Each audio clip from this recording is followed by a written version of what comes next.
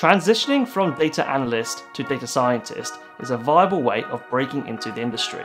And in this video, I'm going to explain exactly how you can do just that. Let's get into it. I often recommend people to become data analysts first, then become a data scientist. Now, why do I do this considering I've never actually been a data analyst and I went straight into becoming a data scientist? Well, it's for the following reasons.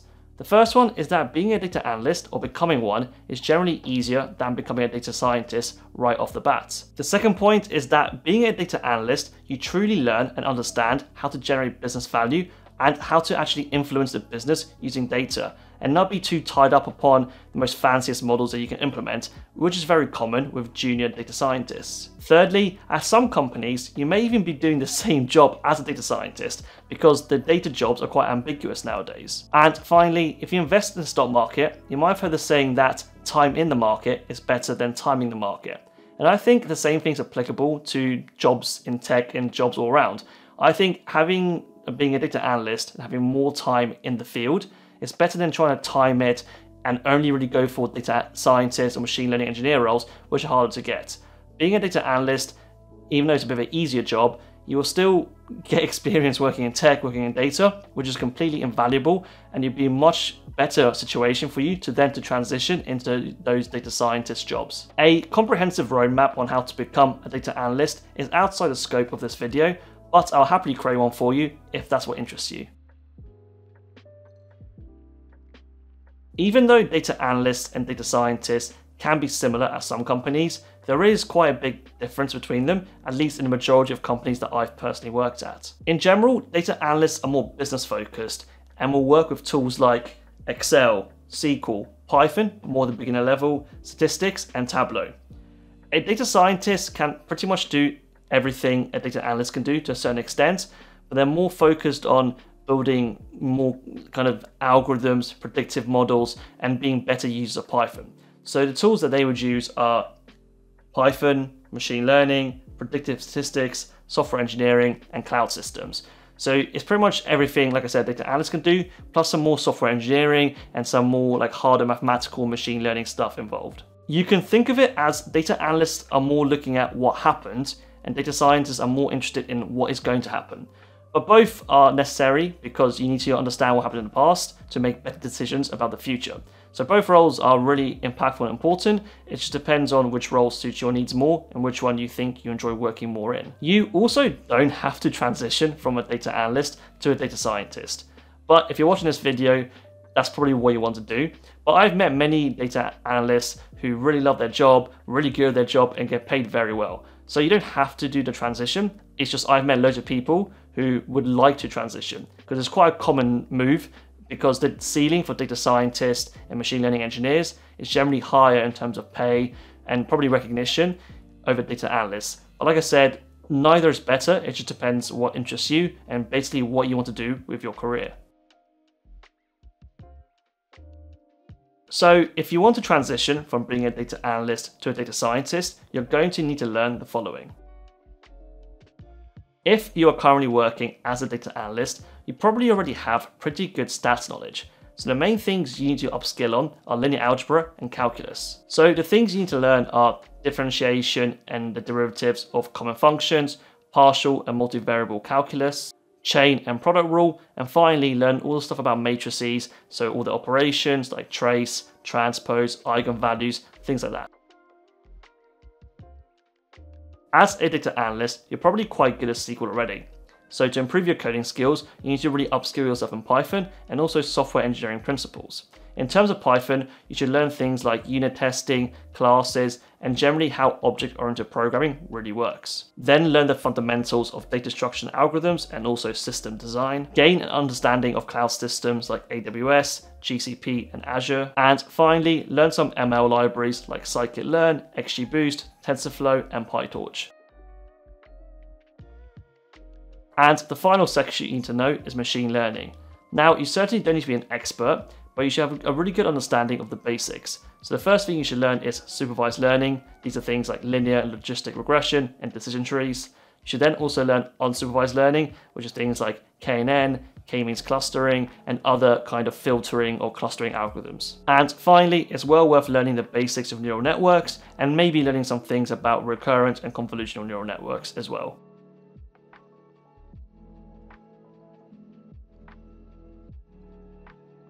The most straightforward way to learn all these things is through self-study in your spare time, like after work or on weekends. Now, I know some people may not like that, but in my opinion, if you want to work as a data scientist or work in machine learning, these professions are really high paid and they're very competitive and loads of people want to do them. So you can't expect just not putting in any effort and get these high paying tech roles which have great benefits, great lifestyle, etc., right? You have to put in the effort outside of your normal 9 to 5 and on weekends if you really want a job in a career like this. Now, in terms of resources, there are so many out there, and I've even made several videos about all the resources I would use to learn data science, machine learning, and even AI. I'll link videos on screen here that you can check out, and also in the description below. And I really recommend checking them out because, like I said, I've done videos on exactly the resources I recommend you should use if you want to learn everything within data science, machine learning, and AI. Now, the pros of self-study is that it's very cost effective. In fact, it can pretty much be free if you learn everything from free resources like Wikipedia, blog posts, etc. It's also very flexible, as in you're not on a fixed schedule, you can learn at your own pace, and also you can tailor your own roadmap. So you can choose courses, blogs, videos, whatever it may be, that benefit your learning style. And the cons are that there's a lack of structure, so you may pick the wrong course or you may be learning the wrong things without even knowing. There's also kind of no formal credentials at the end, like you've done the studying but it's kind of hard to show it sometimes. And also you need a lot of motivation and discipline to stick to this learning path of self-study. If you want to go down the self-study route, then a platform I really recommend you guys check out is DataCamp, who are kindly sponsoring this video. They have hundreds of both paid and free resources and courses to teach you everything you need to know to become a data scientist. I personally recommend you check out their Associate Data Scientist with Python track, which has over 90 hours of interactive content and is currently enrolled by over 400,000 students, and it will teach you everything you need to know to become a data scientist. It will give you loads of hands-on experience creating data science projects using ML and statistics libraries. The things you will learn are data manipulation using pandas, building ML models with scikit-learn, and finally matplotlib and Seaborn for data visualization. It even has 10 real-world projects that you can put on your CV to showcase to potential employers. And the icing on the cake is that you can take an examination to get a certification right at the end that is industry recognized. I will leave a link in the description below for you to check it out. The next way you can learn is that you can always go back to school and get a degree in data science or machine learning. The pros of this approach is that there'll be a really strong emphasis on things like maths, statistics, coding, programming at an academic level. So you really learn like the hard skills or the hard maths behind everything in this industry. Also, a degree, particularly from a reputable university, can carry more weight with certain employers. You will also have access to faculty, compute resources, alumni networks, and internships, which kind of the university gives you on a plate in most scenarios. The cons are that it can be too theory-based and lack that real-world experience that you need to succeed in interviews. It can take 2 to 4 years if you're doing a bachelor's or 1 to 2 years if you're doing a master's, so there is quite a big time investment. Not to mention that it can be really expensive depending on where you study. I know in the UK, masters in machine learning can be on average like £15,000 to £20,000, which is a lot to kind of cough up front. And finally, you'll often need a pretty strong previous academic record and good letters of recommendation, and some people may just not have that.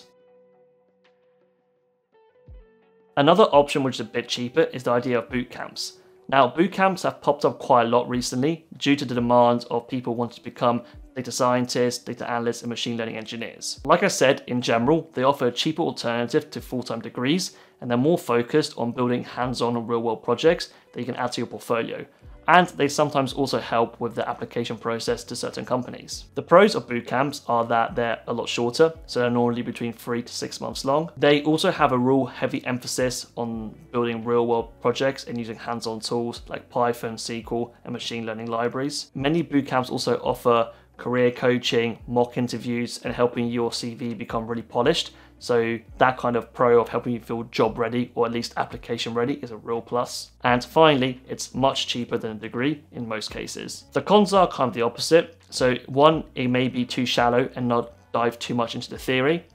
The second is that it could be too fast paced. 3 months and 6 month period is quite intense and you learn a lot, but it may be hard for everything to sink in. The third point is that because these boot camps are not often really accredited, the quality may vary, so it's really important that you do your research before paying money to do a boot camp. And finally, majority of boot camps actually have limited credibility when it comes to employers recognizing them. Now, this final one is my favorite, and it's all about learning all these data scientist skills in your current job as a data analyst. You can literally learn everything, and I've seen this happen in your current role. If you ask your manager to work on the right projects, you try to work on areas that develop these certain skills that you're after, and you just put yourself in the right situations where you become more of a data scientist over time. From experience, managers love when their direct reports take initiative and really drive their career growth. Because one, it takes work off their plate. Two, it looks really good for the manager that the direct report is really progressing in their career. And three, it also benefits you, and that makes managers happy. So it's a win-win for everyone.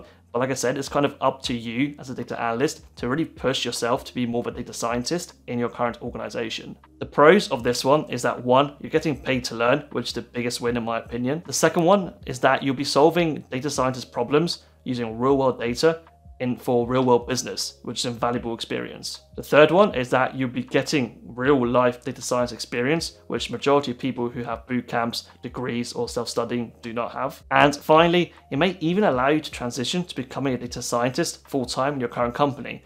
So without even trying to transition or move or learn these things on the side, you can learn them directly in your role as a data analyst and then become a data scientist at your current company. I've seen this happen many times, and it's unbelievably not easy, but it's really straightforward if you express that interest to your manager and to other members of your team. Now, the cons are that this may lead to more workload because you may be juggling your current work as a data analyst and also some of this more data science work that you're trying to do. And the second con is that at some companies, this just may not be possible, and the roles and requirements and kind of what you're meant to be doing is very fixed.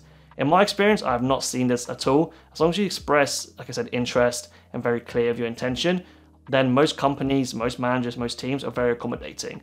But you obviously can't give up your current responsibilities, but you can express interest in wanting to work on certain projects and to improve certain skills. During and after your studies, you need to create some sort of demonstration of your data science abilities.